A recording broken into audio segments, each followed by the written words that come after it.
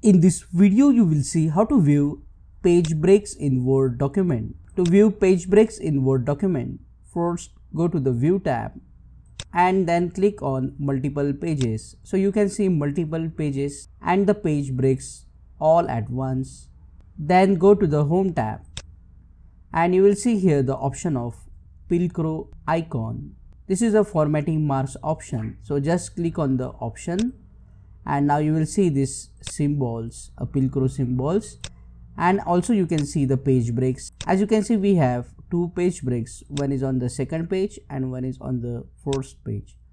So if you want to delete this page break, what you have to do is just select the page break using your mouse, and if you right click, you won't see the delete button. So to delete, you have to press delete button on your keyboard or the backspace button on your keyboard.